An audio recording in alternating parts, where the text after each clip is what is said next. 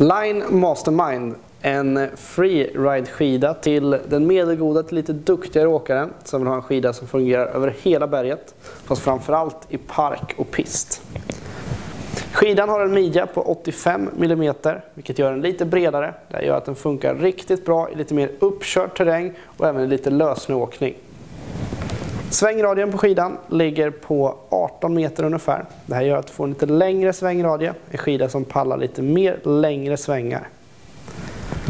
Tittar man på konstruktionen så har den ett traditionellt spann, vilket gör att du får bra tryck och press på skidan i åkningen. Den har också en twin tip skida, vilket betyder att den rejält går upp bak till, så som fram till i nosen.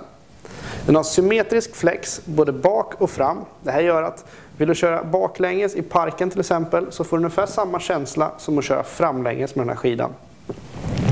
Skidan är byggd i en cap-konstruktion, vilket tar ner vikt och du får en väldigt mjuk och lätthanterad skida.